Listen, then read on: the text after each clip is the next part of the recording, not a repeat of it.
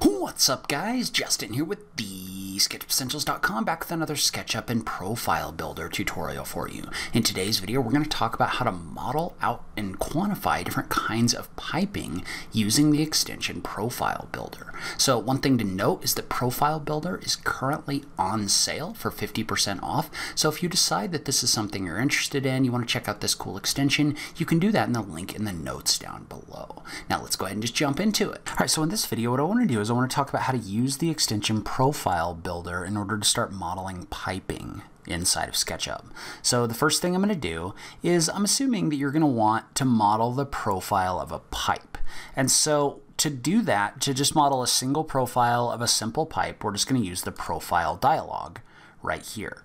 And so what we can do is we need to add a profile for the pipe that we want to use. So in this situation, let's say that I have maybe a 3-inch diameter pipe. So I'm going to draw a radius of 1.5. And then I'm going to offset this out maybe like, we'll call it 1/4 inch. So what I've done is I've basically generated the profile of a pipe, right? If I was to extrude this, that's what a pipe would look like. And so what I want to do is I want to add this profile to Profile Builder. So the way that I can do that is I could select this, click the plus button with it selected, and I'm going to name this, we're going to say this is 3-inch pipe, like this. So now what we've done is you can see how it brings that profile in as a profile inside of Profile Builder. Well, now we can click in order to add that profile inside of our model.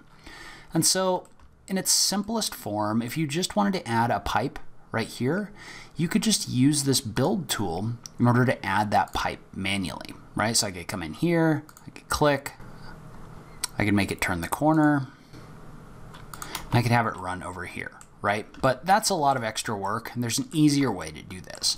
And the first thing you might have noticed is the way this pipe came in, it got put in through the middle of the ceiling, which is not what we want. So what we need to do is we need to adjust the insertion point of this pipe. So right now, for example, this pipe is in here, and it was inserted centered on the line that I drew. Well, what I want to do is I want to adjust that so that it's inserted based on a top point rather than that middle point. One cool thing about Profile Builder is I can select this profile, go down to this option right here to edit my properties, and I can apply the change. Well, notice how this changed when I adjusted my insertion point. So now any pipe that I draw is going to be drawn based on that top point. So you can see how now if I draw another pipe in here like this, it's centered on that point. But the problem with this is our pipe really needs to be spaced off of the ceiling a little bit, right? It's not going to be like that flush. There's going to be a little bit of a gap. So what I'm going to do is I'm just going to select this, and I'm going to adjust the Y offset by -1 inches. So I'm just going to adjust this by -1, hit tab, then I'm going to click on the button to edit my properties and click on apply. Well, notice how what that did is that moved that insertion point 1 inch off of my pipe. So now everything I bring in is going to be spaced 1 inch from the roof. So now bringing in pipes is really easy, right? Once you get your spacing right and all of that. One thing you might want to do, by the way, is you might want to save this to a library. So if you're creating a lot of pipes, you can save these just by clicking on the Save button and then finding a folder. So I have a folder specifically for pipe profiles. So for this one, for example, I would just name this 3_pipe and click on Save. And you can get as specific as you want with your naming. But you might have noticed drawing this around the corner was kind of a pain, right? What I want to do instead is I just want to draw a path like this one. So I'm going to draw a path that extends maybe, we'll call it 24 inches into the next corridor and then turns the corner. So I want to model a path like that. Well, now I can just select that path like this, and there's a button in here that'll extrude or build this pipe along that path. So I can use a path in order to generate all those pipes. So the cool thing about this is now I can just come in here and I can just offset this out multiple times in order to create more pipes. So I've got these selected. I'm just going to use the offset tool, and I'm going to offset this out. We'll call it 12 inches. And then I'll do the same thing again.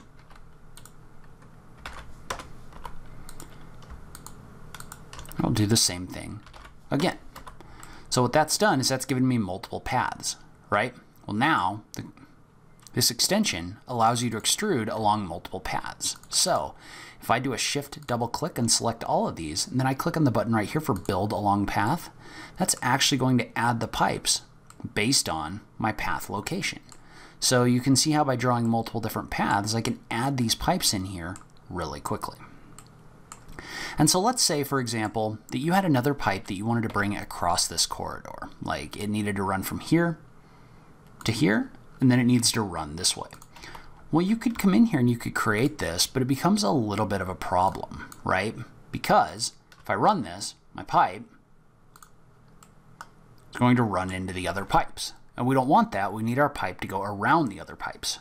So what we can do is there's a tool in here to adjust the profile of an object you've already drawn. So to do that, I can double click, and there's a tool over here called Edit the Path of the Active Profile Member or Assembly. What that does is that lets you come in here and redraw over the top of this the revised path that you want. So I can draw that in, and then I'm going to erase out the edge that was here right here. Well, now if I right click, or sometimes you just need to click out of that, you can see how that's going to adjust your pipe in here based on where your revised path went.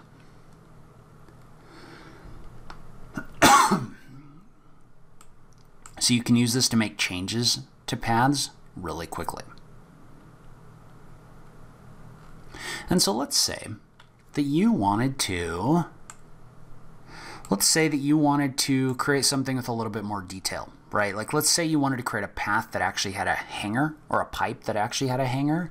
Well, we can do that too. So the way that you do that is you use an assembly, because if you remember, an assembly allows you to extrude something along a length and then also add components based on spacing. So let's say we wanted a pipe hanger model. So I'm going to go to the 3D warehouse. If you search for pipe hanger, there's this Clevis hanger pipe right here. I'm going to go ahead and download that into my model. I'm going to click on yes. I'm just going to drop this right here. So I'm going to go ahead and save this as well. But now what I need to do is I need to add a pipe profile in here and create an assembly.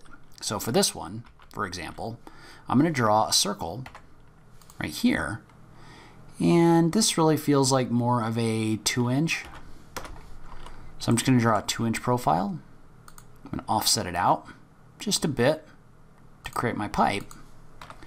And then I'm going to add this profile into the Profiles section. So I'm going to select this, I'm going to click plus, we're going to call this 2-inch pipe, like this.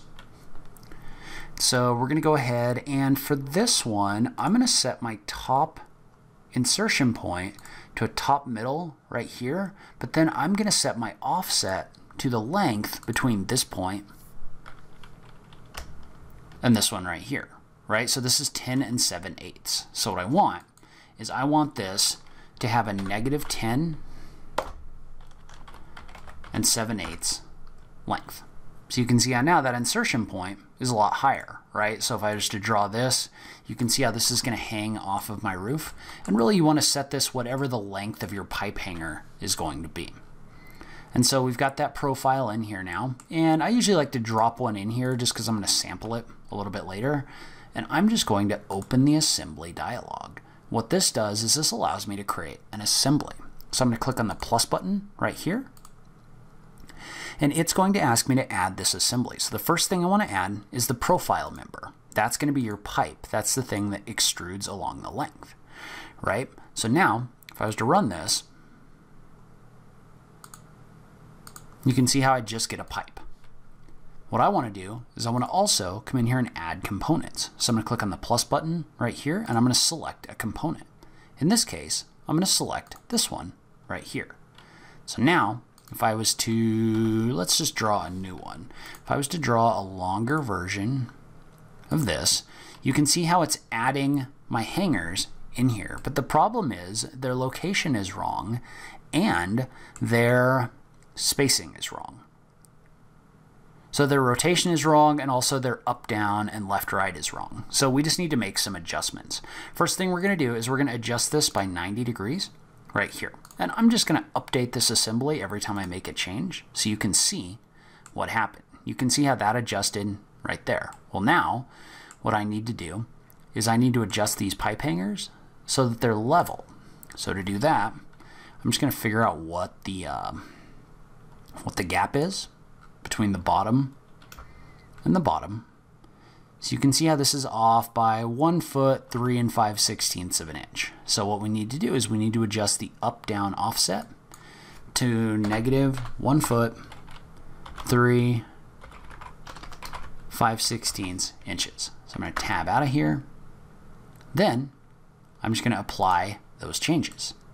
So now our height is right. We need to adjust our left-right. And so our left-right is off by 2 3/16 of an inch. So I'm going to adjust my left-right offset to 2 3/16 of an inch. Like this. And then I'll just apply this. You can see how you can just kind of make some adjustments as you go. So maybe like 2.5 might be a little bit better.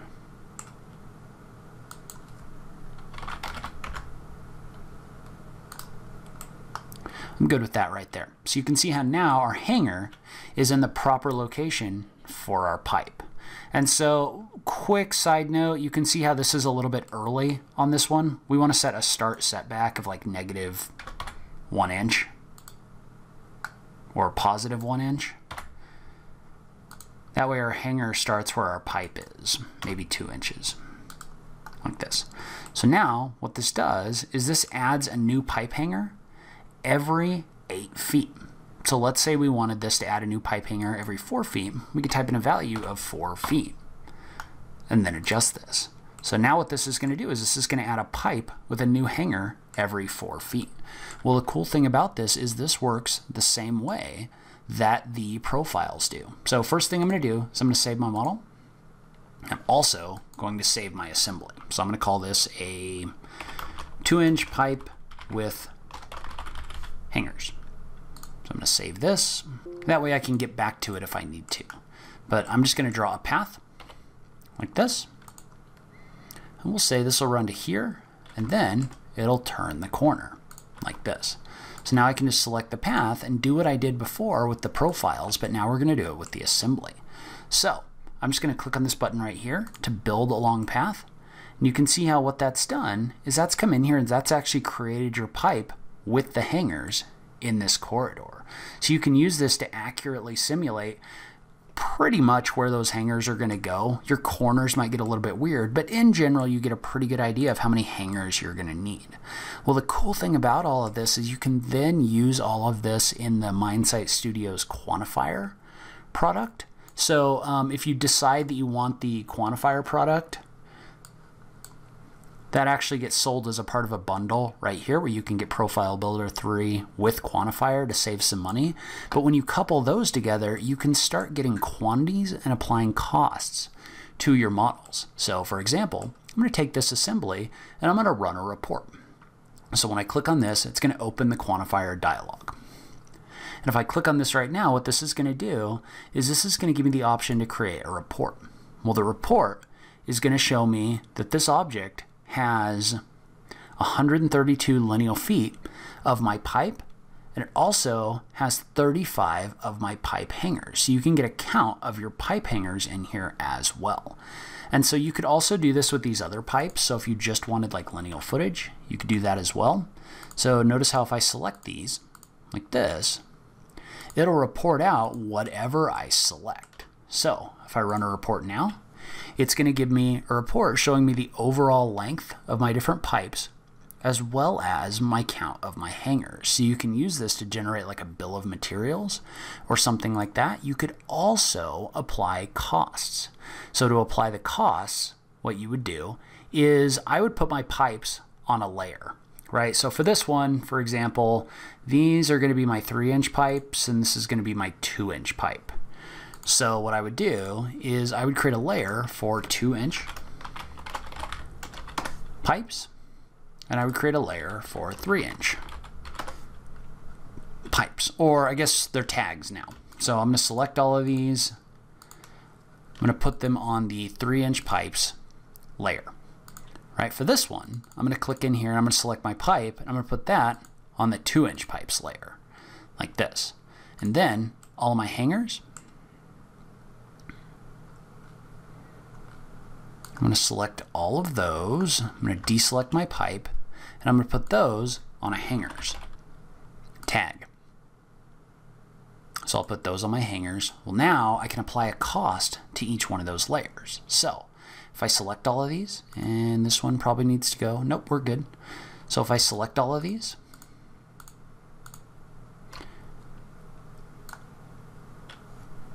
I can go into my layers option, and I can actually apply a cost to every object on each one of the layers. So for 2-inch pipes, for example, let's say those, we're going to have a cost of $2.50 a lineal foot. I can click on OK, and that's going to add a cost to everything on that layer of $2.50 a lineal foot. So for my 3-inch pipes, let's say it was going to be $3 a lineal foot. And so then for the hangers, I would go in and select one of them, and under Object, I would add a cost per each for that object. So I'm going to click plus, and let's say those are going to run $3.50 a piece. I'm going to click on OK. So notice how if I click the refresh button, this is giving me costs for each object. If I select multiple objects, you can see how this gives me costs for all of them. Well, you could take all of this and you can actually, by selecting them all, create a cost estimate. So I'm just going to select all of these, deselect my building, and then if I was to run a cost detail report right here, that would actually create a cost estimate based on everything that you've placed in here. So you could use this tool once you get your system set up right to actually estimate costs as well as materials inside of SketchUp. So if you're interested in Profile Builder, make sure you check out that link in the notes down below. Like I said, it is currently on sale, so this could be a good time to pick that up and start playing around with it. So that's where I'm going to end this video. Leave a comment below and let me know what you thought. Did you like this video? Did you find it helpful? I just love having that conversation with you guys. If you like this video, please remember to click that like button down below. If you're new around here, remember to click that subscribe button for new SketchUp content every week. As always, thank you so much for taking the time to watch this. I really appreciate it, and I will catch you in the next video. Thanks, guys.